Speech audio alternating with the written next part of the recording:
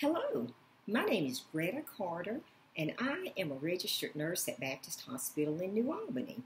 I have been a nurse for over 27 years, and I love my job.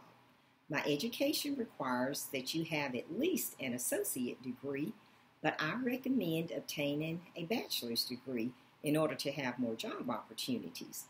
As a bedside nurse, my daily duties involve a variety of tasks, such as performing physical assessments, administering meds, and doing a lot of patient teaching.